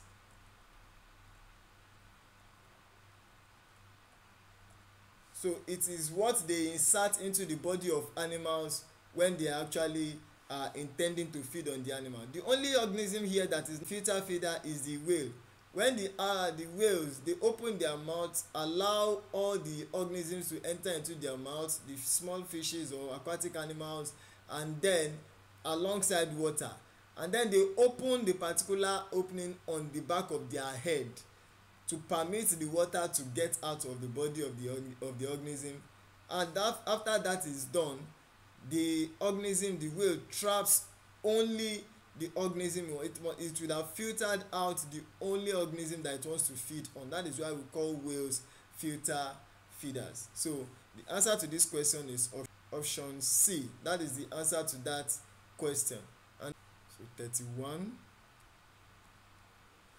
the question for 31 says, which of the following is a feature of the population pyramid of a developing country? A, we have long lifespan. B, we have low birth rate. C, we have low death rate. And D, short lifespan. So let us quickly explain them one after the other. We are looking at a particular community or country that is having developing population pyramid. That means there is increase in population in that community. Now when we look at long lifespan can result to increase in the population of a community. Yes, when people there are having very lengthy lifespan, it can result to increase in the population of that community. Then low birth rate, when there is low birth rate, the community will start having low or reduction in the population size. So this cannot be it. Option B is not it. Option C says low death. When people, the mortality rate in that community is low, it means people are not dying. When people are not dying, it can result to people having, or that country having, increase in population size. And then the third one, the last option there says short lifespan. When people have short lifespan, it means they die at an early age. If they die at an early age, it means the country's population size will be dwindling, it will drop. So option B and option D are outrightly out of the equation. So we have option A and option C. Now when we look at long lifespan, something must have been responsible for the organisms in that community to have long lifespan. So we will not quickly see that as a feature of the population pyramid. But if we look at low death rate can be the reason why the organisms they are having long lifespan. When they are not dying early, then they will have a longer lifespan. So the answer to question 31 is option C, which is low death rate. Low death rate. And 32 now. 32, question 32 says, The interaction of a community of organisms with its abiotic environment constitutes A. A niche, B. A food chain, C. An ecosystem, and D. A microhabitat. If you look at these four things here, the options there, let us quickly see them one after the other. When we talk about a niche, we are talking about a place that is specifically built for an organism.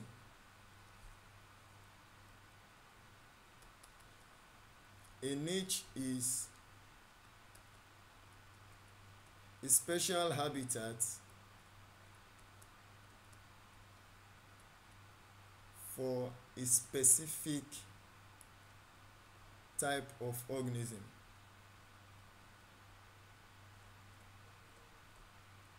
That is what a niche is, a special habitat for a specific type of organism. In that habitat, there is only one particular type of organism there.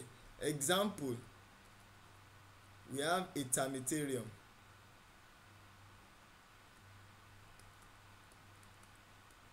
In a termitarium, the only organisms we have there are termites. We have other examples, like we have the beehive, where we have only the bees. So those are examples of niches. Now if we look at the next one, a food chain. A food chain is just talking about a linear feeding relationship. A food chain is a linear feeding relationship. That is what a food chain is talking about. It is a type of feeding relationship that is just what? A straight line equation. We have A being fed upon by B, and so the energy in A moves into B, and C feeds on B, and then the energy in B moves into C. So we see it is a straight line equation. That is what food chain is about. And then the next one, we have an ecosystem. An ecosystem is an interaction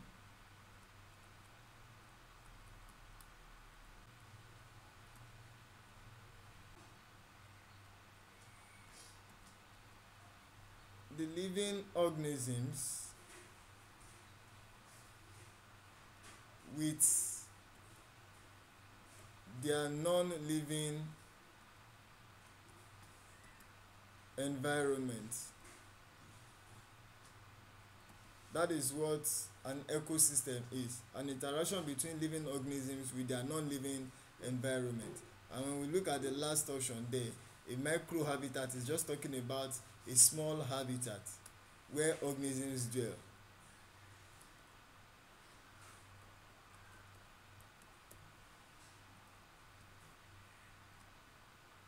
A small dwelling place. Now if you look at this that has been said, the question there says interaction of community of organisms with its abiotic environment constitutes. The answer there is the ecosystem.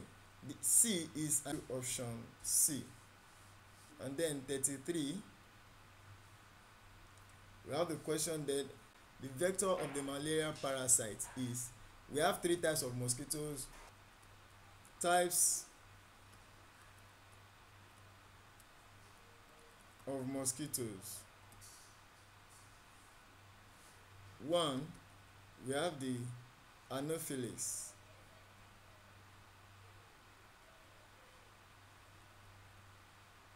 Anopheles mosquito. Two, we have the Culex. And three, we have the Aedes. We have the Anopheles mosquito, Culex mosquito, and Aedes mosquito. So the answer to our question there is the Anopheles mosquito. The female Anopheles mosquito is the one that transmits the malaria parasite. So B is our answer to question 33. And now 34, it says which of the following instruments is used to measure relative humidity? We have hydrometer. Hydrometer is used to measure density as well as the specific gravity of water. That is what hydrometer is used to measure. We have The second one, which is thermometer, it is used to measure temperature. We have the third one, which is hygrometer, which is actually the answer to our question. It is used to measure relative humidity and water vapor. And then the fourth one there, anemometer, is used to measure the wind speed. So the answer to our question is option C, which is hygrometer. Option C, hygrometer. 35. Question 35 says exoerythrocytic phase of life cycle of malaria parasite occurs in the A. We have the liver of the humans. B. Reticuloendothelial cells of humans. C. Malpighian tubules of mosquito. And D. The brain of the mosquito. Where do we have the exoerythrocytic phase of the life cycle of the mosquito? When we talk about the exoerythrocytic phase of mosquitoes, the life cycle of that parasite takes place outside the erythrocyte. We can see erythrocytic phase here. When it is outside the erythrocyte, where is this phase taking place? It actually takes place in the liver of the humans. That is where that particular phase of the life cycle of malaria parasite takes place. The erythrocytic phase of the life cycle of malaria parasite takes place in the liver of the organism. So that is the answer to that question, A. Then 36.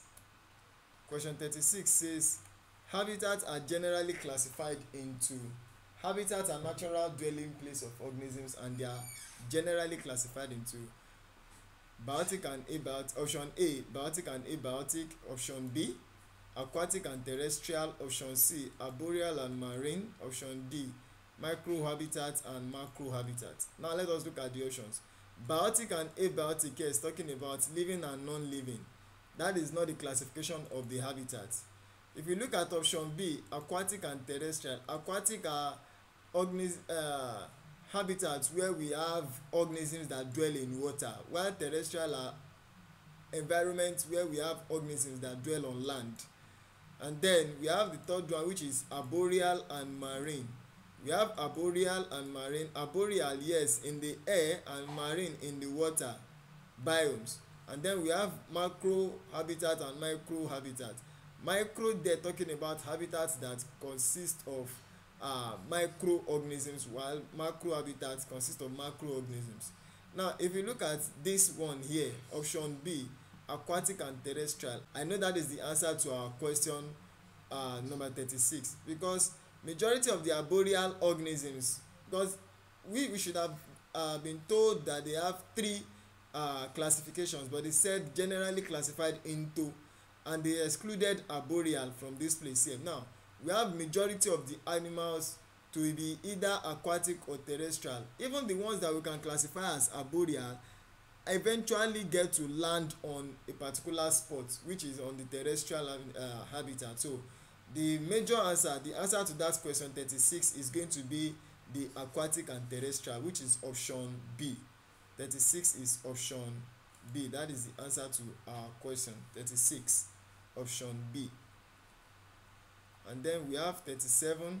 Drunculiasis can be contacted through eating contaminated food, drinking contaminated water, bathing in contaminated water, and bites of black fly. So what is actually this drunculiasis?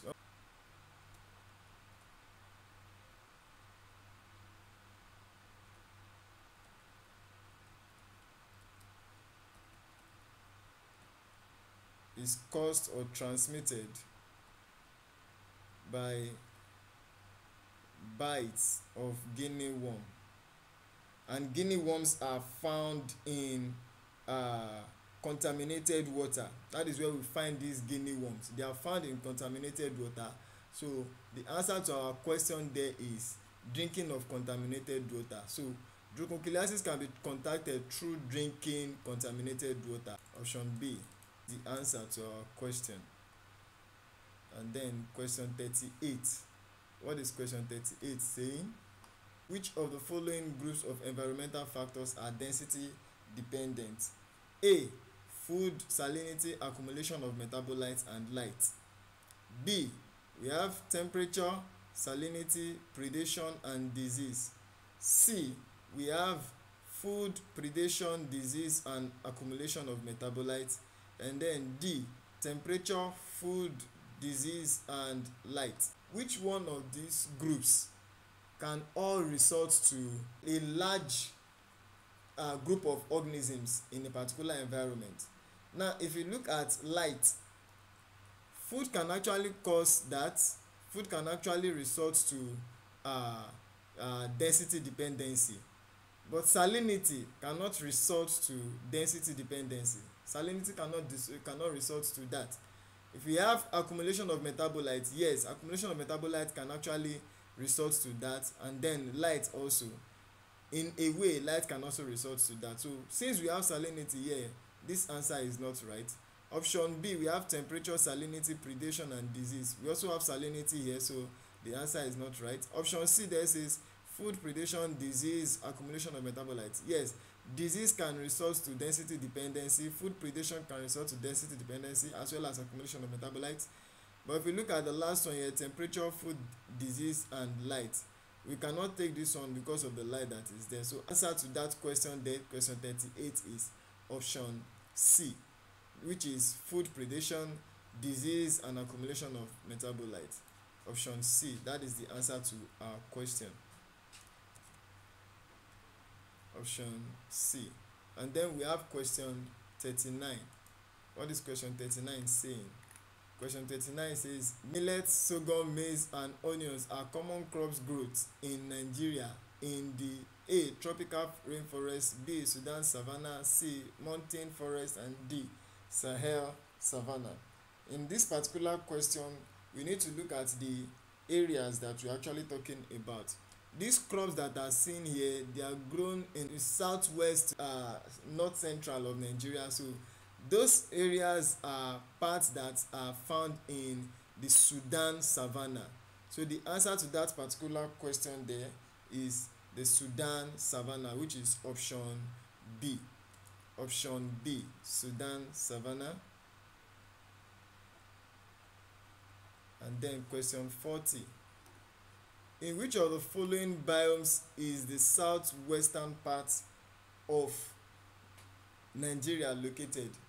In which of the following biomes is the southwestern part of Nigeria located? Similar to what we just talked about, and that is going to be the rainforest, the tropical rainforest. That is where we have in the southwestern part of Nigeria, the tropical rainforest. The desert is up north, the temperate forest is down south, the tropical woodland is the north central. So we have the tropical rainforest in the southwestern part of Nigeria. But 40 is option B.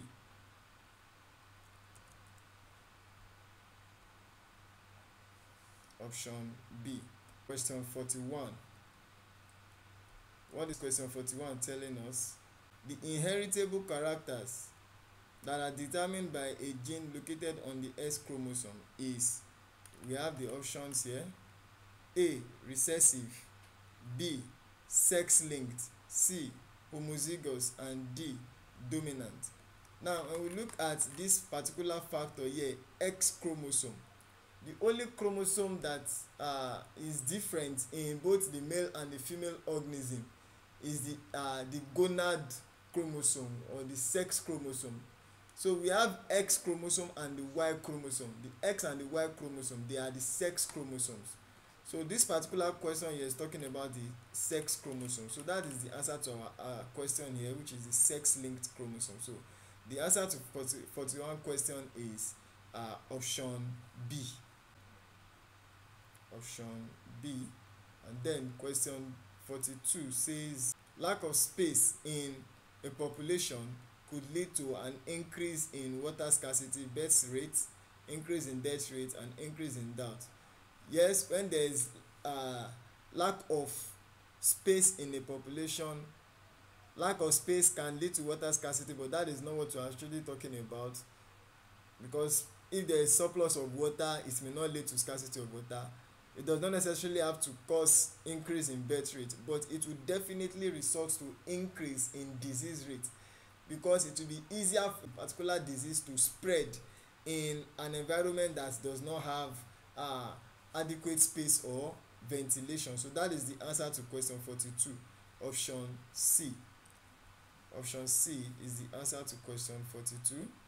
And then question 43, we have, if the cross of a red flowered plant with a white flowered plant produces a pink flowered plant, it is an example of A. Codominance, B. incomplete dominance, C. mutation, and D. linkage.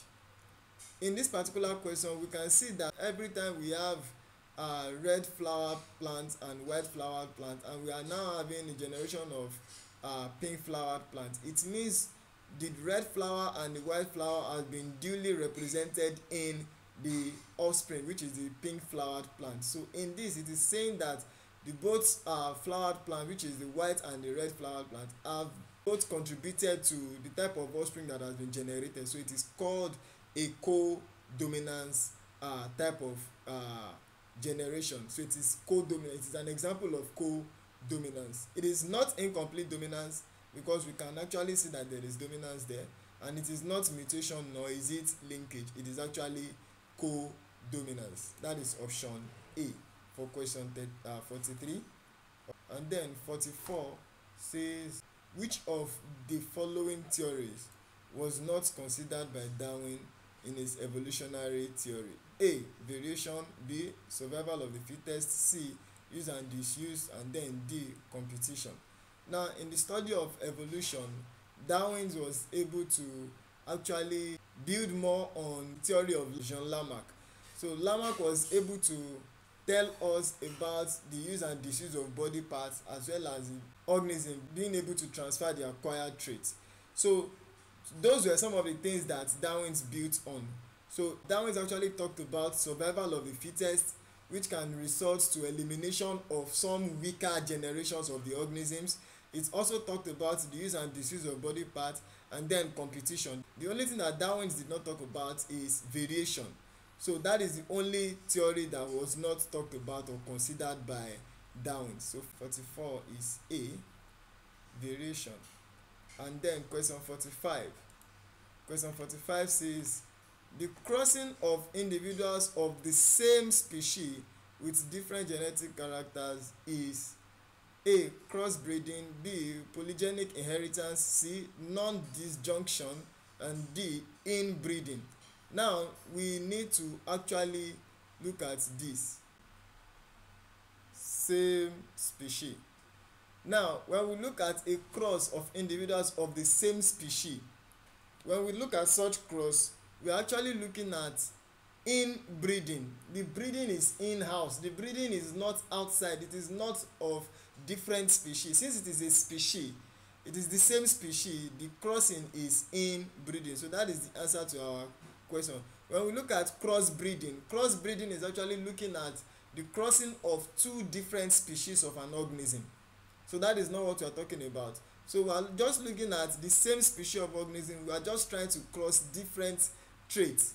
Possibly we are looking at the same species of dogs, but one has longer ears whilst the other has shorter ears. So it is the trait of the ears that we are actually trying to work on. So since it is the same species, it is actually inbreeding. It is different from crossing different species of organisms. Say you are crossing a dog with a cat, that would have been a crossbreeding. But since it is the same type of species, it is inbreeding. So the answer is D for 45, option D. And then 46, question 46 says, the number of alleles controlling blood groups in humans, we have how many? When we look at the blood groups, we have A, we have B, and we have O. I will not put AB because AB is from A as well as it being from O. So I will just list these three as the ones that we have.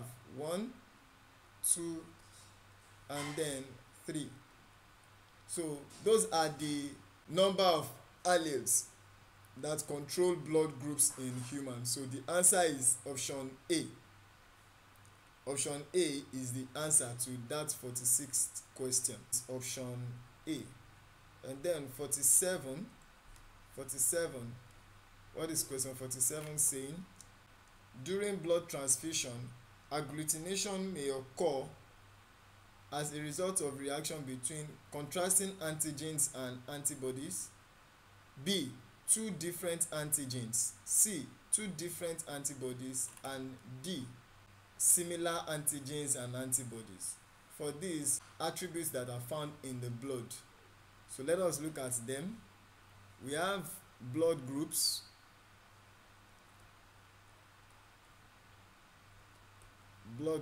We have A, B, AB and O. Those are the blood groups that we have. A, B, AB and O. And then we have antigens.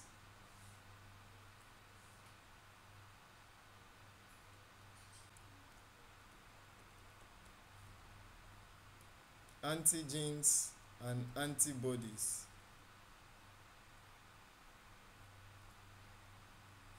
We have antigens and antibodies. So let us see what all of this, what they actually mean. When we look at the antigens and antibody, for A has antigen A and it has anti-B antibody. A has antigen A and anti-B antibody, while B has antigen B and anti-A antibody. AB here does not have any antibody because it has what? Antigen A and antigen B. So it does not have any antibody. AB does not have any antibody. While O here has no antigen. As such, it has anti-A and anti-B antibody. So those are the attributes of each of the blood types. So if there is going to be blood clots, it is going to be that a particular blood sample. Okay, let's quickly talk about the donor and the recipient.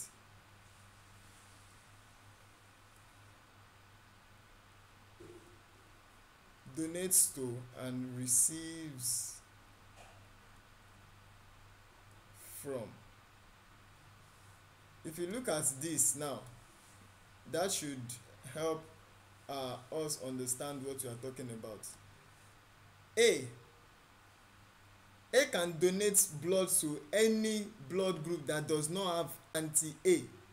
Because A has antigen A, it can donate blood to any blood group that has antigen A but that does not have anti-A antibody. So which blood groups has antigen A? The only blood groups that have antigen A, we have A, and then we have the second one to be AB. AB also has antigen A, so we have AB. Those are the bloods that have what? Antigen A. Then when we look at B, B has antigen B, so it can donate its blood to any blood group that has what? Antigen B. So the only blood groups that have antigen B, we have what? The blood group B and blood group AB. AB now, okay, so if we understand these two here now, then receives blood from A has anti-B, so A cannot receive from B. A is against B. That is the meaning of the anti here. A is against B, so any blood that has antigen B cannot donate blood to A. So what blood groups that has antigen B? We have B. B has antigen B. Then AB also has antigen B. So A cannot receive blood from A, it cannot receive blood from AB. And then if you look at something similar to that happens in B also, in blood group B. B has antigen B, but it is against A. So any blood that has antigen A will not be able to donate blood to B because it is against A. So all the blood that have antigen A, like A, and then AB here also will not be able to donate blood to the B blood group. So we understand this now. Let us now move to AB. AB has antigen A and antigen B, but it does not have any antibody. So if we look at the donation now, donates to AB cannot donate blood to A. Why? Because A has anti-B. Remember that AB has antigen B, and since it has antigen B, it will not be able to donate blood to A because A is against B. So it cannot donate to A, and it cannot also donate to B because it has anti-A antibody. The B blood group has anti-A antibody. That is an antigen that AB has. So it will not be able to donate to what? AB. But it can donate to B, to AB. It can donate to itself because it does not have any antibody. So AB can donate to AB. But AB, can it receive blood from? Since AB does not have any antibody, it can receive from A, it can receive from B, it can receive from A, B. And then let us look at O here. Can A donate blood to O? No. A cannot donate blood to O because A has antigen A and the O has anti-A antibody, so it cannot donate to O. Then B also cannot donate to O because B has anti-A antibody which O has. So donate blood to O, donates to A because O does not have any antigen, so it can donate to A, it can donate to B, it can donate to AB, and it can also donate to O. But where can O receive blood from? O can only receive from O. So understanding this now, the question now says that during blood transfusion, agglutination may occur as a result of reaction between. So that agglutination there is just talking about blood clots.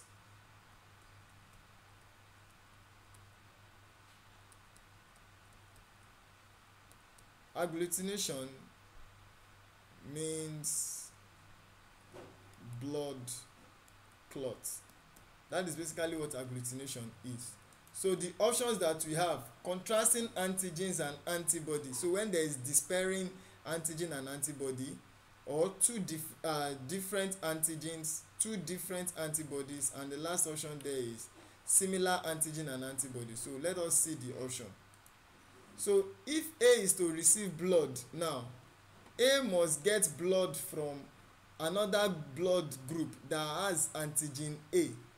So it means if A gets its blood from any blood group that has anti-B, there will be blood clot because its antibody is what? B. So it is contrasting antigen and antibody. Contrasting in the sense that antigen is A and antibody is B, or antigen is B and antibody is A.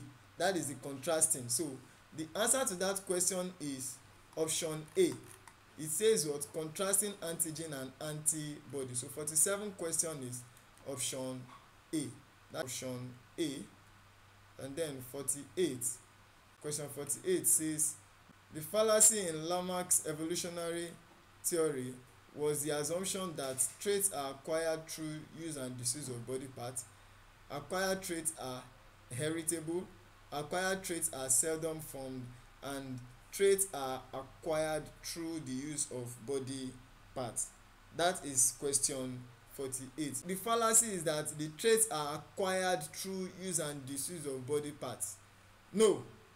The fallacy in Lamarck's evolutionary theory was the assumption that traits are acquired through disuse of body parts. When there is disuse of body parts, it is not possible for a particular trait to be what? To be acquired. Disuse of body parts will only result to wasting, so it cannot actually get to the point where the organism will be able to acquire it and then transfer it to the next organism. So the answer to that question is option A. 48. Option A. And then 49. 49 says the bright colored eye spots of the wings of moths are an example of. A. Warning coloration, B. Disruptive coloration, C. Crypsis, and D. Mimicry. It is mimicry. It is not warning coloration because it is not using it to warn off organisms. It is mimicry because it uses it to actually camouflage itself with its surroundings so it can actually hide away from predators. So that is the answer to that question, mimicry, option D. And then 50th question, the wings of a bat and those of a bird are examples of A. Convergent coloration, B. Continuous variation, C. Co-evolution, and D. Divergent evolution. What are we talking about when we talk about convergent and divergent evolution? Because that is where the answer lies.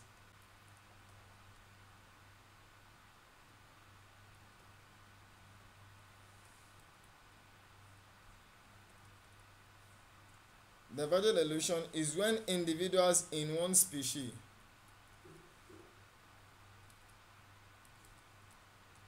in a species or closely related species or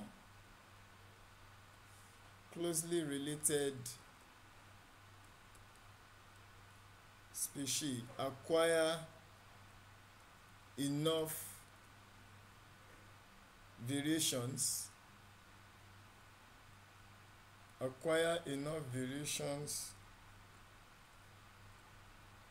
in their traits that it leads to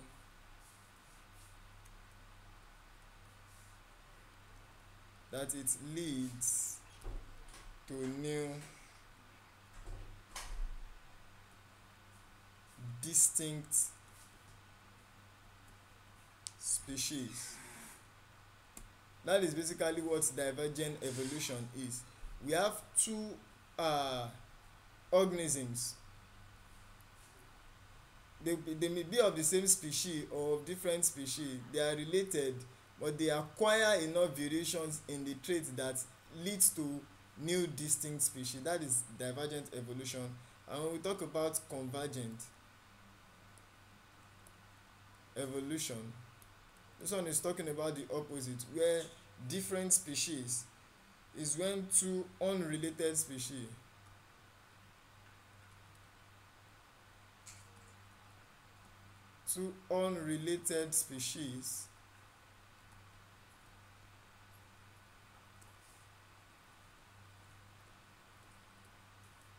of organisms develop similar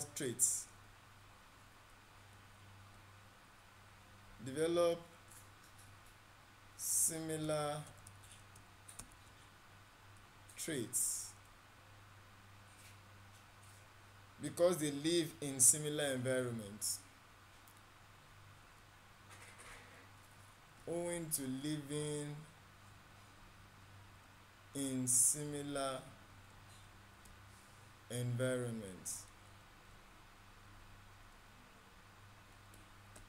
So that is basically what divergent and convergent evolution is talking about.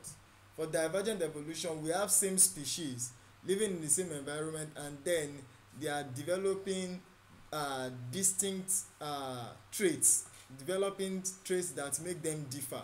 While convergent evolution is talking about organisms of different species developing similar traits because they are found in the same environment. So when we look at this question here, the wings of a bat and those of a bird are examples of A. Convergent evolution, B. Discontinuous variation, C. Co-evolution, and D. Divergent evolution. Now, looking at the options here, we want to say that it is divergent evolution. Why? Why will we pick divergent evolution? This is very simple, because we have bats and birds to be organisms of similar species, but the wings are now different. The wings of a bat, they are different from those of the wings of a bird. They are organisms that live in similar environments, and they are organisms of similar species, related species, but their developing traits that make them look different from one another. So the answer to that question is option D. Option D.